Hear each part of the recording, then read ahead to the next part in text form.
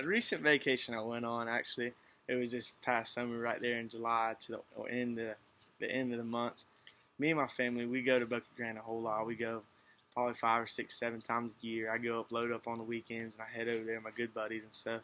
Well, my girlfriend, she never really been fishing, and I told her, I said, you got to come over there. You got to come fishing, but there's only one exception. She said, what's that? I said, you got to bring your towel. She said, what do I need a towel for? I said, you got to wipe your tears up so when I outfish you. She said, oh, don't be talking no smack now. You just wait. And now she said she's only went fishing one time in her life.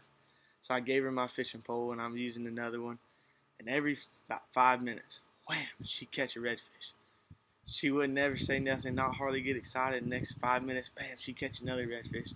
Well, about the fourth redfish, and I'm sitting up there getting frustrated and everything. Dad's laughing. She said, oh, I'll quit fishing. Dad said, no, you keep catching redfish. We got to have something to eat. And she looked at me and she said, hey, I don't know if I didn't bring my towel, but I hope you sure did. And that really was a good time to me. That made me laugh and smile about that.